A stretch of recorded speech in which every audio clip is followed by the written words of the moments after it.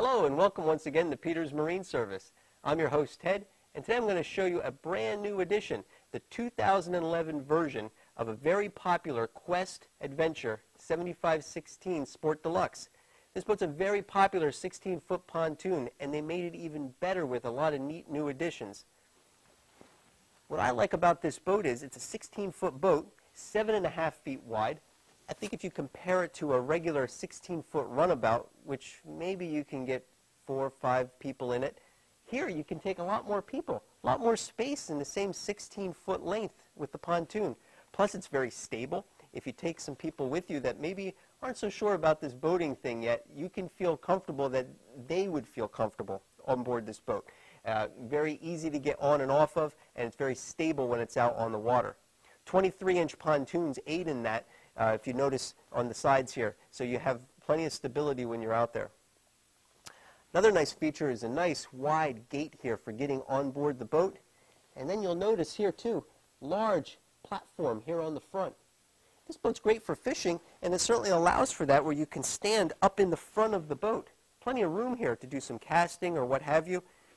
Children come along, they can easily use it as a place to jump on and off from the back of the from the front of the boat, and they can board easily from the back of the boat, which I'll show you when we get to that point. The fishing chairs here are new. They're rotocast molded seats. What's nice about this is no wood on these seats, so they can withstand out in the elements much better than previous editions. Plus it's a nice high back, very comfortable. Also notice the rails that go all the way around. Nice tall rails all around the boat. So if you have kids that come aboard, you can feel comfortable that they're inside the boat with a nice tall railing. Many of the competition feature a smaller gate that goes around. This is much more secure. Plus what you see here also is nice rod storage here with places to hang your lures and hooks. And of course the all-important cup holder located right there. As we move inside the boat here, one thing you'll notice, again, I mentioned about you could take more people with you. Look at the space that we have inside here. This is a 16-foot boat, and we have plenty of room inside this area here.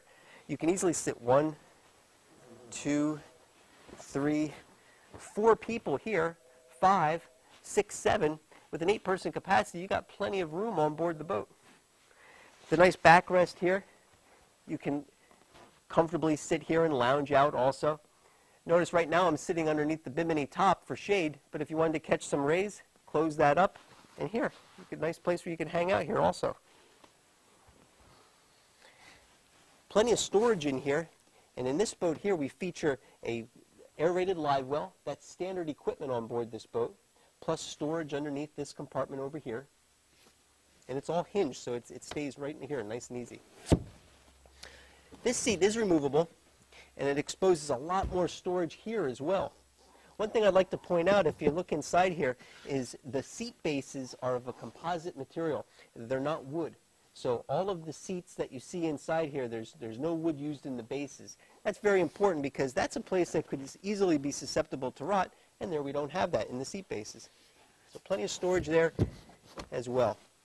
Apex, the manufacturer of Qwest and Gillgetter, they produce all of their own interiors. So everything has a nice custom look to the whole boat. Color coordinated, fits perfectly, because they design it all themselves. Even in the Adventure series, nice large helm seat here, very comfortable to sit in. You get a stainless steel wheel, that's standard. And this is a brand new dashboard for this year. They're using the same dashboard assembly, helm station, as they do in their higher end line, the LS series. Standard on this particular boat is the Humminbird fish finder also. That's new for this year, and that is standard equipment on the Sport Deluxe. So that's a nice feature. It is a fishing boat. You have the live well. You've got the casting chairs. Now you got the fish finder too. The only thing you have to do is catch the fish. But here you go. Nice room here inside the boat. As we move further to the back of the boat, rod holders here in the back if you're doing a little bit of trolling. Storage here back here as well. More storage in the back. Probably put your starting battery or things back inside there. And rear entry door. Very easy to step to the back of the boat. Because the boat's sitting down on the floor, I can't put the ladder down, but it's a beautiful ladder, 3-step ladder that goes deep down into the water, very easy to get on and back up into the boat after doing some swimming. Power options could be anything from a Mercury engine, which we specialize here, or heck, we've even done a lot with electric power too, if you have a limited horsepower lake or electric lake. Well, that's it. That's the 7516 Sport Deluxe.